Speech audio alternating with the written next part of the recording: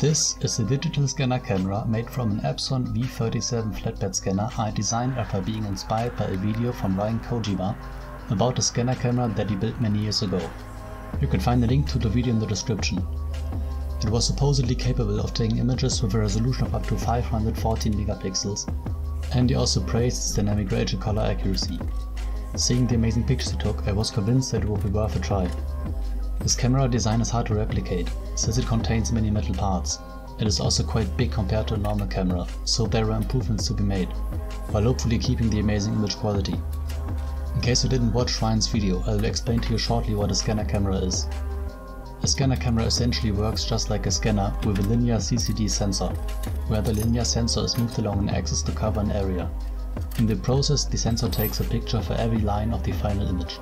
Therefore, a linear CCD sensor behaves like a much larger area CCD sensor, while being very inexpensive. The downside of a linear CCD sensor is that it takes a lot longer to take a picture, and that the subject will distort if it's moving during the process. A major design goal for my scanner camera was to cut the cost to a minimum. As a result, I did not use an expensive 645 medium format lens as required by the sensor size, but only cheap old projector lenses, which I could find reliably online for under 40 euros. That of course comes to the cost of sharpness.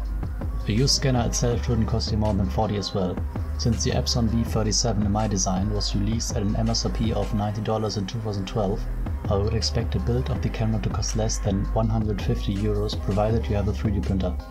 However, my design is not completely finished, and therefore troublesome to replicate in its current form. So what about the image quality?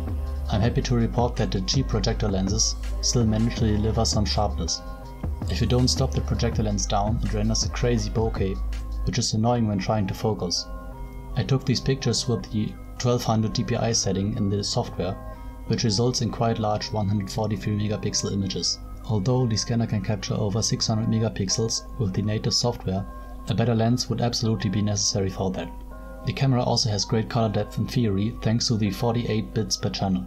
It is not perfect though. Besides the trouble with moving objects, it also struggles in poorly lit scenarios, as it's evident from the noise in the shadows.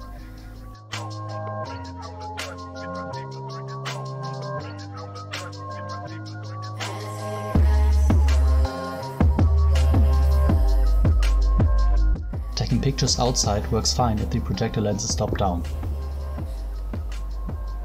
However, you need an infrared filter if you don't enjoy these brown blends.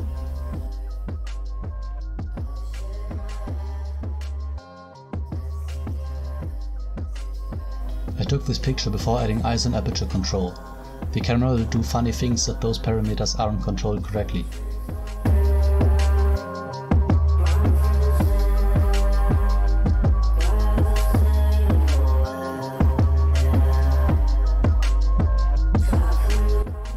This is my largest picture yet. With its 489 megapixels, it satisfies my resolution claim in the thumbnail of this video. But again, the lens and my sloppy mechanics don't quite manage to deliver the full experience. If you wonder what these vertical lines are, the scanner camera controls the exposure for every line separately. Which might also be the reason for the amazing dynamic range in this shot. Since these lines usually represent lights from cars and other things moving through the frame, I try to recover these distorted objects by distorting them back, which at this resolution produced interesting results. Considering the many lines in this image, you can imagine how much fun it is to recover all of them and see what's hiding there. I myself walked through the frame 3 times. There's also a buzz somewhere if you can spot it. I hope you found this project interesting. The 3D files of the unfinished prototype can be found in the video description. Thanks for watching the video.